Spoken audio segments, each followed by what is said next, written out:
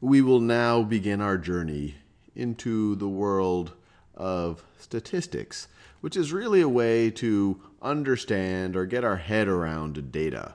So statistics is all about data. And as we begin our journey into the world of statistics, we will be doing a lot of what we can call descriptive statistics. So if we have a bunch of data, and if we want to tell something about all of that data without giving them all of the data, can we somehow describe it with a smaller set of numbers? So that's what we're going to focus on. And then once we build our toolkit on the descriptive statistics, then we can start to make inferences about that data, start to make conclusions, start to make judgments, and we'll start to do a lot of inferential statistics, make inferences. So with that out of the way, let's think about how we can describe data. So let's say we have a set of numbers. We can consider this to be data. Maybe we're measuring the heights of our plants in our garden. And let's say we have 6 plants and the heights are 4 inches, 3 inches, 1 inch, 6 inches, and another one's 1 inch, and then another one is 7 inches. And let's say someone just said, in another room, not looking at your plants, just said, well, you know, how tall are your plants? And they only want to hear one number. They want to somehow have one number that represents all of these different heights of plants. How would you do that? Well, you'd say, well, how can I find something that maybe I want a typical number? Maybe I want some number that somehow represents the middle. Maybe I want the most frequent number. Maybe I want the number that somehow represents the center of all of these numbers. And if you said any of those things, you would actually have done the same things that the people who first came up with descriptive statistics said. They said, well, how can we do it? And we'll start by thinking of the idea of average. Average. And in everyday terminology, average has a very particular meaning. As we'll see, when many people talk about average, they're talking about the arithmetic mean, which we'll see shortly. But in statistics, average means something more general. It really means give me a typical, or give me a middle number, and these are ors. And really, it's an attempt to find a measure of central tendency. Central tendency. So once again, you have a bunch of numbers. You're somehow trying to represent these with one number. We'll call it the average. That's somehow typical or middle or the center somehow of these numbers. And as we'll see, there's many types of averages. The first is the one that you're probably most familiar with. It's the one that people talk about, hey, the average on this exam or the average height. And that's the arithmetic mean. So let me write it in, I'll write it in yellow. Arithmetic mean. When arithmetic is a noun, we call it arithmetic. When it's an adjective like this, we call it arithmetic. Arithmetic mean. And this is really just the sum of all the numbers divided by, and this is a human constructed definition that we've found useful, the sum of all of these numbers divided by the number of numbers we have.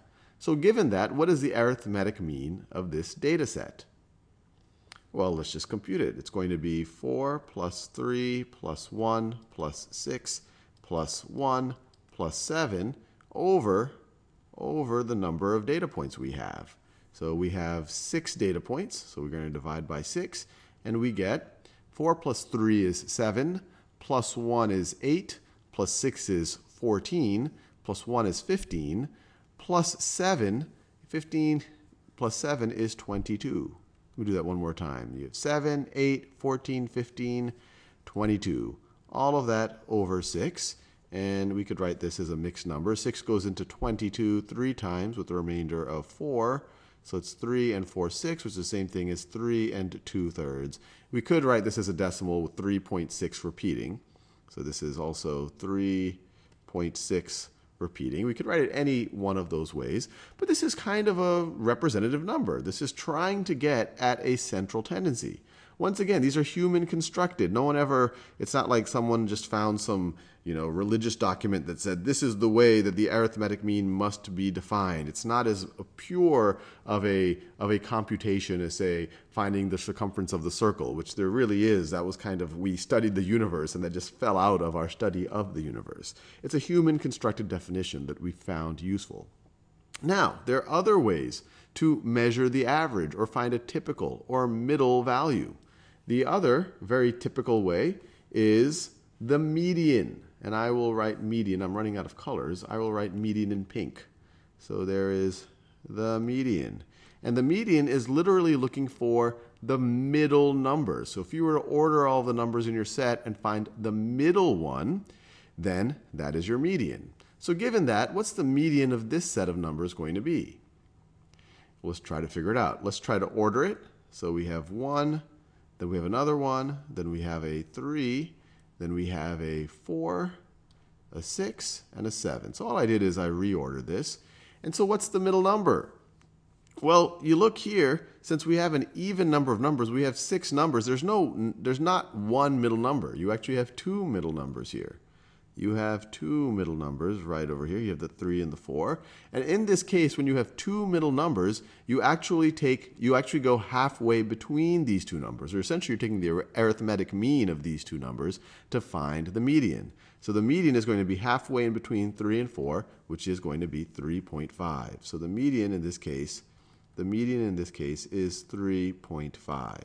So if you have an even number of numbers, the median or the middle two, essentially the arithmetic mean of the middle two, are halfway between the middle two. If you have an odd number of numbers, it's a little bit easier to compute. And just so that we see that, let me give you another data set. Let's say our data set, and I'll order it for us.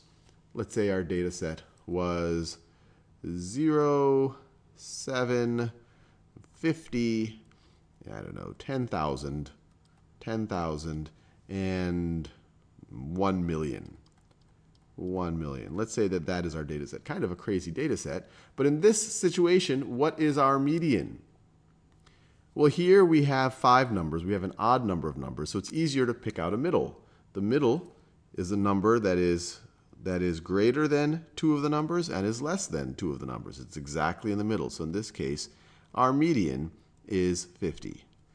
Now, the third measure of central tendency, and this is the one that's probably used least often in life, is the mode. And people often forget about it, and it sounds like something very complex.